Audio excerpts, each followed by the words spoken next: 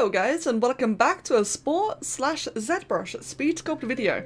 This is a Spore creation which I've imported into ZBrush to better refine and overall just kind of like make it look a lot better, a lot more detail, but like I said, with a Spore base. So the purpose of this creation was for a series of challenges I've been, or what are prompts actually, I've been doing for the community, and that is these hybrid prompts. For those of you who may have missed it, or for those who may be watching this much later into the future, I've been doing a bunch of hybrid prompts, so basically just giving the community like 2 different creatures, you know, make a hybrid out of it, out of your own interpretations. It's been a lot of fun. Like, saying is, as of right now, while the prompts are still going on, it's been an absolute blast. Everyone's been having fun. It's been really fantastic, and I'm just really happy about it. And for this one particular prompt, the Komodo dragon / orc whale was suggested by Dino Chris, and I really like this one in particular. This was a really cool idea. I already had the idea in mind, like the way I was going to interpret it, and I thought to myself actually that it would be really cool to do the base in Spore first. One, because it would actually allow me to make the body a lot faster, since in ZBrush, while in ZBrush you can do, you know, you can make the creature look however you want, you know, there's no limit to the definitions or the musculature or whatever. In Spore it is a lot more limited, but it's also a lot quicker, it's a lot rougher. I'm able to like really just, you know, map out the general base of how it's gonna look very quickly. I think this creation took me probably about, I'd say about half an hour, maybe even quicker than that, just something very quick and rough. It allowed me to make what I basically call like a bit of a rough sketch, but in ZBrush form. Imagine how like you did like a little paper doodle, like a rough pencil sketch or a rough digital sketch. Imagine like this being my equivalent, but in 3D. I know it's a little bit a bit long, but hey, it works out. It's my idea of a quick one. But also, the other reason for doing it in Spore actually is also to, you know, do something that a lot of you guys can also take part in as well.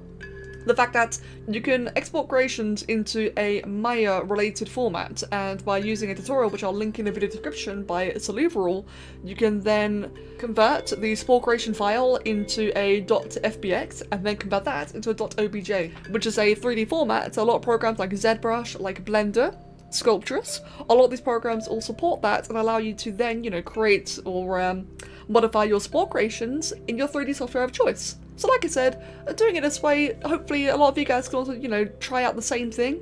Since I know for a lot of people, doing things in 3D can be very daunting, and you know, rightfully so, you're making an entire 3D creation, or model or whatever, it is a lot to take in, it's a lot to do and, you know, take into account. Doing it in Spore first means that, you know, you get to have fun in your familiar software, make a creature however way you wish. You've got all the parts already pre-made for you. You can just sit back, relax, have fun. In my case, really adjusting out a very rough, vague base. You will notice throughout the creation that it is kind of low effort, such as around the neck already. I would never make my necks that way, but I've been doing all this, you know, keeping in mind the fact that I'm going to be taking to ZBrush using Dynamesh. For those of you who are not familiar, Dynamesh is a feature in ZBrush which basically remeshes everything, it recalculates everything. It recalculates all the polygons, everything into a set resolution that you determine. And then in that remesh, you know, everything's like a very nice, clean, you know, squared polygons. It's very much a, you know, demonstrate to show you kind of thing. It's kind of hard to describe. But like I said, it remeshes it, just makes everything, you know, kind of ties everything together, stitches it all up into like one large solid piece. So this is the end of my creation. Like I said, looking very basic.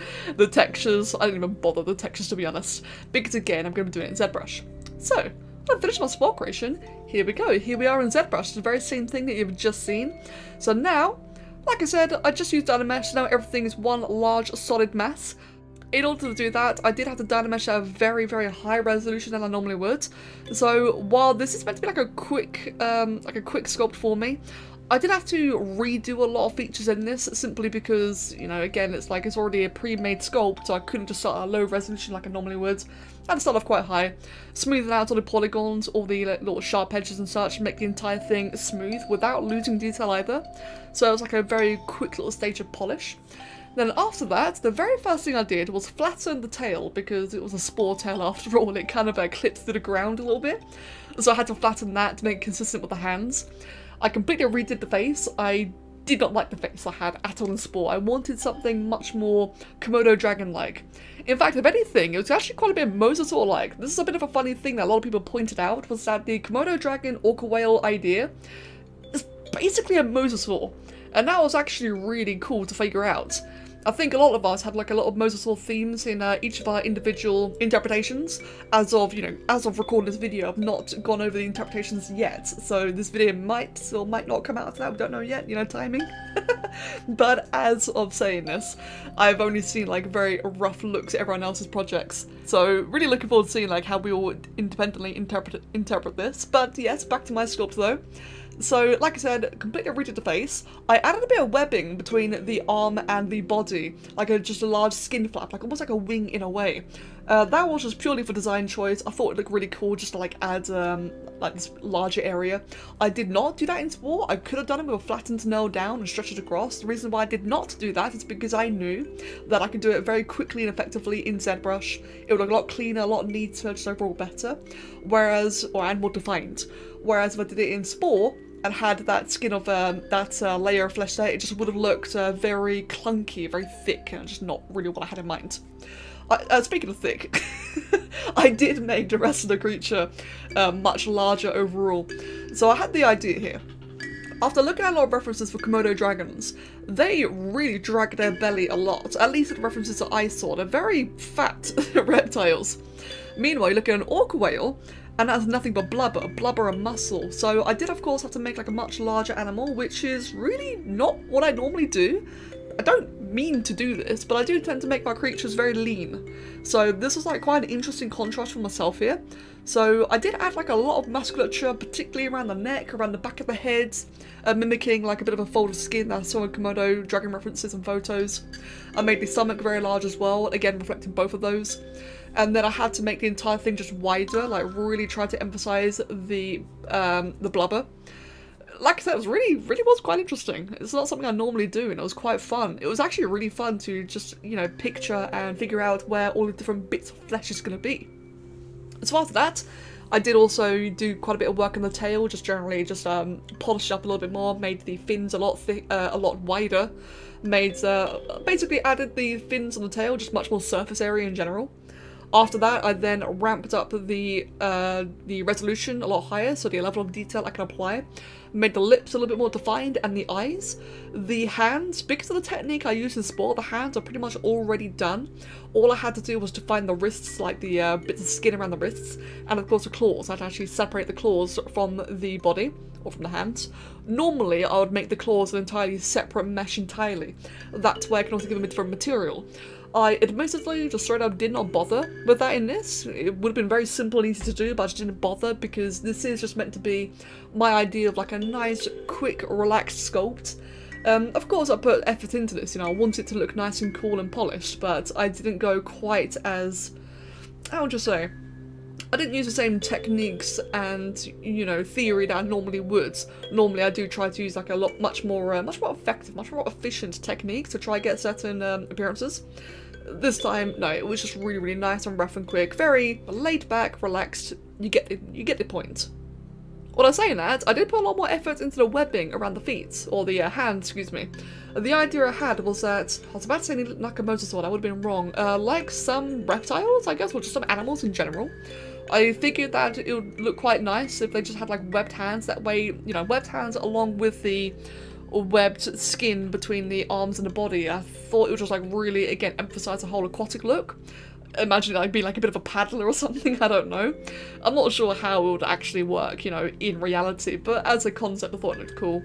Speaking of the hands actually in paddling, I intentionally gave it only the one set of arms, the front arms. The legs, I imagined, would just be like the vestigial back fins. Again, I'm not really sure how that would actually work in reality, but as a hybrid concept, I thought it just looked quite cool.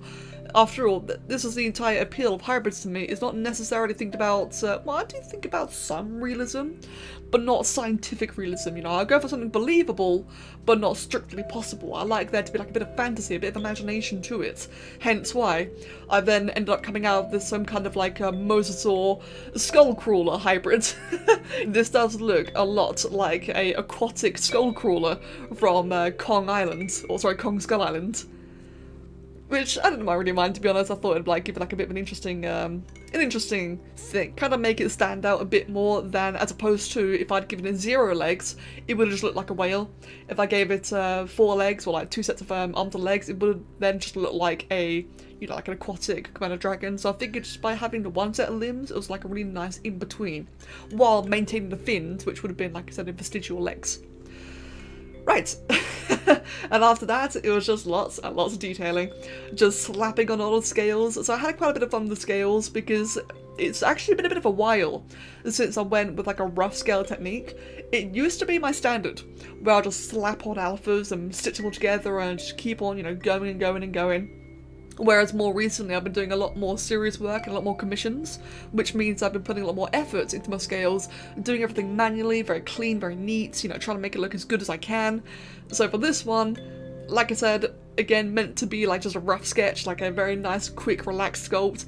It was quite nice just to be able to slap on the details again. It did feel a little bit wrong, I would admit. I didn't take, you know, complete joy in it, but it was nice to just relax with it. Saying that, I really got to abuse a tool I'd forgotten to use. I can't remember what it's called, it's like the layer pattern, I think. It's a tool that allows you to basically draw an alpha into like a very long repetitive pattern, like it will repeat the pattern by itself, it will loop. And you could argue it's kind of lazy. At the same time, it's also very efficient. Like, I guess if I like really took the time to, you know, kind of intertwine it into other alphas, it would look really good. But for this one, I kind of just kept on doing streaks and streaks and streaks of these alphas, like just covering the thing in tiny scales, which I was really quite happy with because I rarely do give my sculpts like lots and lots of small scales. Normally when I give my sculpts a lot of scales, they're normally like either quite large or very defined. Not very often I do like lots of very small or rough ones. I also tried to give it like a lot of, I'm not sure if there really are scars. I did try to give it a lot of lines and creases, also like a bit of wrinkles around the neck and the arm flap thing, the wing, let's just call it the wing. I tried to do like a lot of wrinkles around the wing and all those places. Again, I just tried to, you know, emphasize as a very baggy creature, since Komodo dragons are quite baggy. And when I get into the colour scheme, I gotta say I love the colours. I absolutely love the colours. I was going to go with an Orca whale colour scheme from the very beginning, because I think it's safe to say here that this overall sculpt has a very reptile feel. There's not very much whale in it, is there, for an Orca whale Komodo dragon hybrid?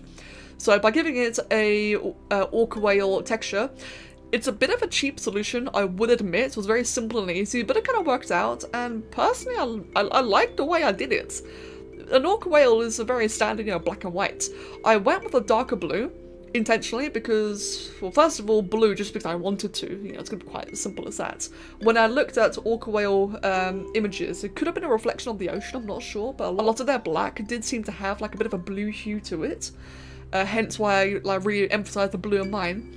Also, I didn't want to make it green and white as opposed to blue and white, because I think the green just would have looked a bit weird, to be entirely honest.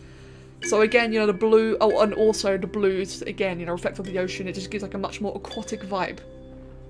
And I added a whole assortment of dark rainbow-ish kind of hues. You may have probably seen me just like drop them all over the place.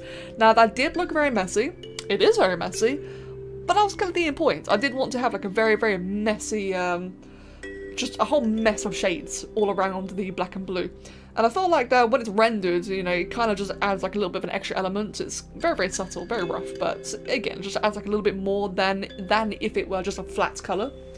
And then for the white underbelly, that was it. It was a white underbelly. I actually didn't add any shading whatsoever to this, as I started jotting out the shapes and having a bit of creativity here as well, like here and there, like around the tail, around the fins and the wing thing. And like I added a lot more white to this than an Orca whale normally would, because there's a lot of areas I wanted to highlight, such as the pads on the hands, the tail, etc. But yeah, like I said, when I did add the white in, I really liked how the white looked. I loved how it's this big, stark contrast compared to the rest of the body. Whereas the black and blue were all these various hues and colour schemes, the white, which was so bold that it, to me, just looked perfect. And I loved, really, really loved how it looked. And I'll probably be doing that a lot more often in the future. When it came to the actual final finish, it might be the eyes, I'm not sure, but in the end, it had like a very soft, kind of cute appearance. Not intended by the slightest, but honestly I really quite liked it. I did want to add spikes and horns and such because I like making spiky things, but I really went against it because neither the Komodo dragon nor the Orca whale had spikes, and also my next prompt idea, which is, as of recording this, not been announced, that would have been a good opportunity for me to use spikes instead, so I kind of thought to myself, okay, yeah, I'll save it, I won't do it just yet. But in the end, yeah, I actually really like how smooth this looks. So it's very different to my usual sculpt, it's very different to my usual styles, but I just like it, to be honest. I'm very, very satisfied with the outcome. And again, for it being part of the hybrid prompts, I think it's just a really cool addition, and one that I hope a lot of other people can enjoy as well. All in all, just something fun to do. It's good to just have a bit of fun every now and then. Just a nice, you know, simple, relaxed sculpt or drawing or what have you. I liked it. I enjoyed it. And to that I say, a project well done. As always everyone, thank you all very, very much for watching, and I do hope that you've enjoyed it.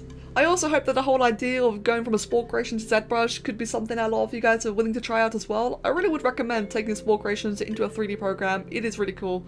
Like I said, the converter I use, I'll link the tutorial down in the video description down below. Really would recommend it. And of course, I gotta say a huge, huge thank you to my patrons for allowing me to keep on doing this and just supporting me and making, you know, YouTubing possible.